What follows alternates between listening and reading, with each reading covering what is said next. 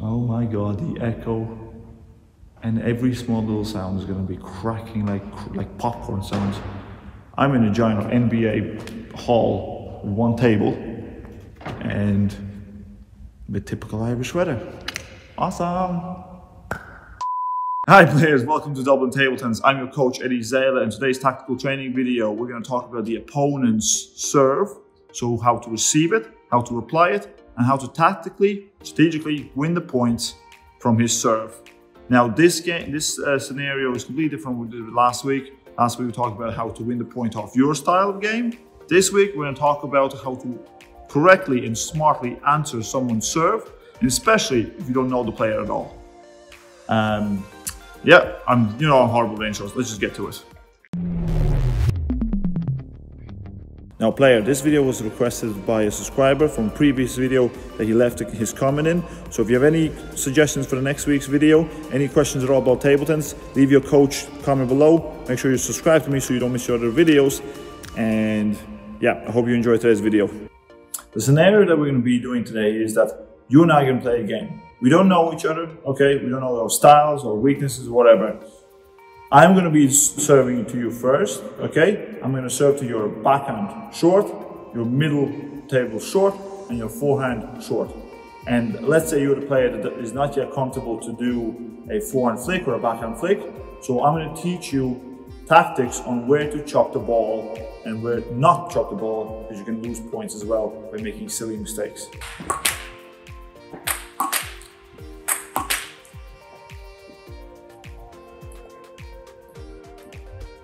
Now, part of the scenario is that you're going to be right-hand player and you're going to be in your corner the whole time. So that's where the camera is going to sit.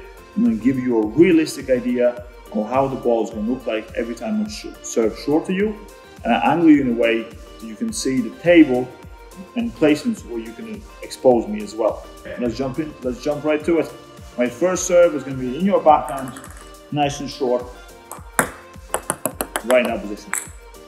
Now I have just served to you, I'm in my ready position, okay? You have 3 spots where you can put the ball successfully in a defensive mindset of a chop, and that is somewhere in the middle, right here. Not just somewhere, sorry, more like first bounce on this side and the second bounce on this side, but not trying to make it long, trying to make it kind of awkward for me, because this way, if I want to attack, I might have to adjust my, I will have to adjust my feet.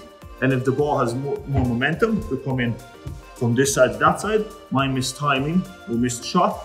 B, I will come in for a chop, and straight away, your next response can be aimed right here, okay? Right here in the middle of the corner, so that way I can't get the ball. So that's your first placement of your chop, coming from here to there. Your second response is check out where my elbow is, okay? And that's for anyone. So wherever the elbow is, my elbow is right here. This case is right here.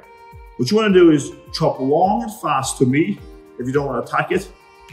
Right here in this area deep here, because if I don't adjust myself, I will miss the shot. I will be like in a weird position right here and trying to do something weird. But either way, I'm in completely out positioned with my footwork. That's spot number 2. Number 3, deep right here. Okay, again, I can't return like that, so I will have to move more away to return it with a chop or with the attack, and again you can expose my whole forehand placement right there. So those are 3 spots that you should do if you receive a short serve in your backhand. Now the second serve I'm going to give you is short in the middle.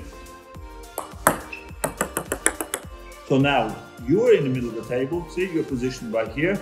If you give me a chop ball this time, I'll be more prepared to be ready for a backhand flick or with a forehand flick. So you have to use the other 2 spots that's available to you, and hopefully you did not use them already, because they might be a little more, well, I'll be a little bit more prepared because I know where you're coming with your shots. But you go in the corner that you didn't use, and let's say last point you chop to me in the middle, okay? This time around, again, check my elbow, serve long, the first bounce will be right here, or serve long in the corner with the first bounce. And again, if I don't position myself, if I'm not ready, I will mess up. And even if I do get the ball back, let's say I come back with the ball here, because you chopped it long and fast, even just with some momentum, then my response to you, willingly or unwillingly, 9 out of 10 times is going to be long, which means you can start the attack, you can initiate the power rally, and most likely you will win the point that way. But if I do return it, let's say someone will get ready and I return your middle shot or your backhand shot, it won't be as fast as I would want to. And again, you have a better chance to counter me in sort of an opening position right here. Even if the ball is not that spinny with quality, your positioning can still expose me a lot. So that is where you go in the next position. Now, my last serve to you is going to be in the forehand area for you, nice and short, just like this. Now, forehand flick placements is a lot more dangerous for you than me.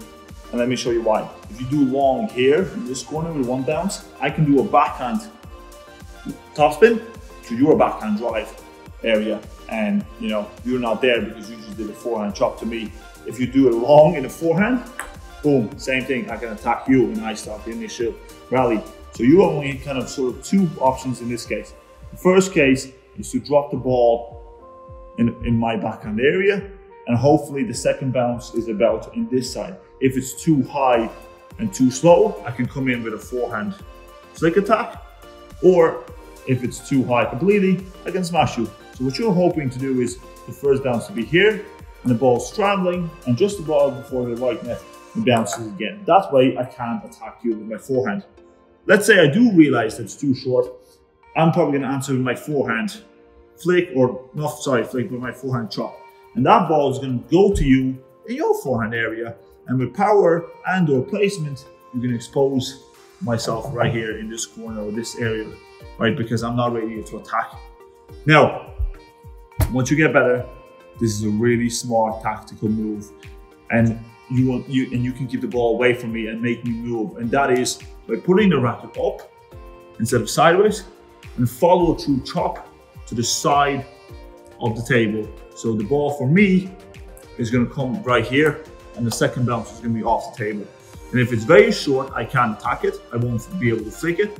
My only way is to obviously chase it around on the side, do a forehand chop, maybe do a forehand topspin. But the point is, my whole backhand's exposed, and you can just kind of drive it and block it in my backhand area, and I have to come all the way around to attack it. And by the third shot, you should be able to attack me and finish me off.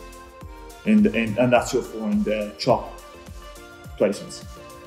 Now, I know that was a lot of information, so let me run through a quick summary of what to do.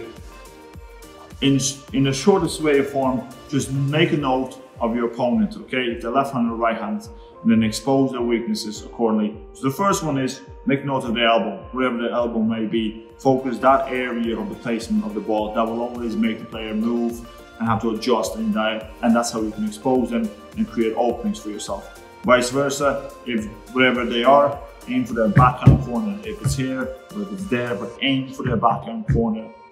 The smartest and the safest choice is always to make it short in the middle, medium speed, because you don't want to adjust too long, otherwise they'll be there to attack you. So you want the second bounce to be just before. It makes it tricky for us, your opponents, to read it.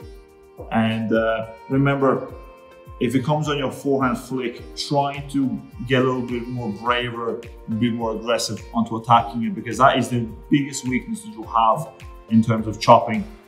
That kind of focuses more on the opponent rather than yourself. If the ball comes back into your backhand or middle short, yeah, you have more space, more availability, more flexibility to create troubles for the opponent. But if it comes on your forehand, be brave, try to attack, and if not, do a smart short serve in the placement and be ready to create the attack, because that's what's going to happen most likely.